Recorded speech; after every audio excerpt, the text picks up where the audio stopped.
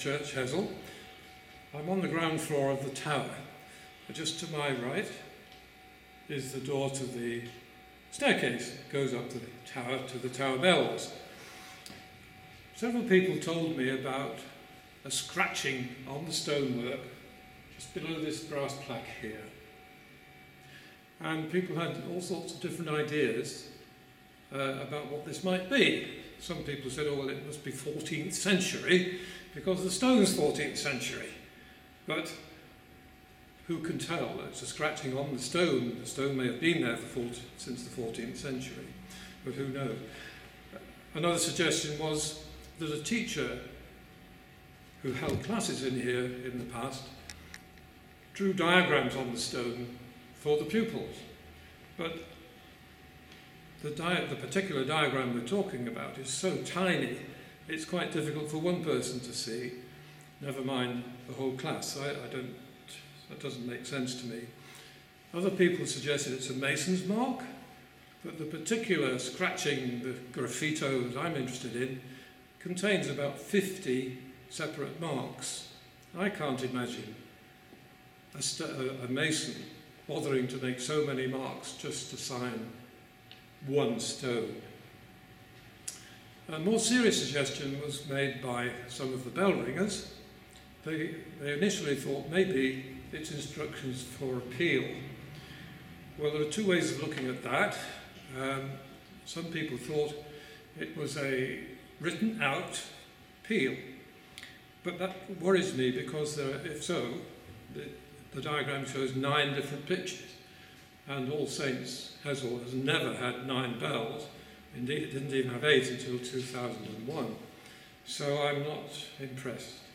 The other suggestion was that it was a sort of diagram to explain to bell ringers the changes, which is a system which tells them what to do next when they're ringing a peal. But nobody's actually been able to interpret it in that way for me. If it's a written out peal, apart from there being 9 pitches, there are also some repeated notes, and it would disrupt a peal if you had a repeated note. So there's no satisfactory explanation as far as tower bell ringing is concerned. When I look at this diagram, it looks to me like music, even so.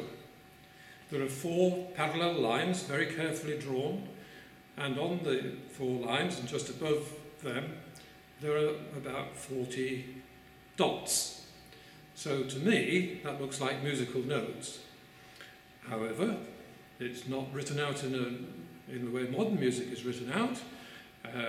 There are 4 lines, not 5. We're used to 5. There are no indications on the dots how long they should last. There's no key signature. And all of those things suggested to me that it might be a medieval chant. That's the way it would have been written in those days, before the 1600s.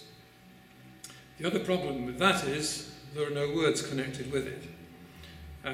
So what I've done is write out the music and then set the words that are inscribed on the tower bells to that music. God save the church. All men who hear my mournful sound, repent before you lie in the ground. We pray you, Jesus, on life's journey, help us. Deo Gloria, peace among men.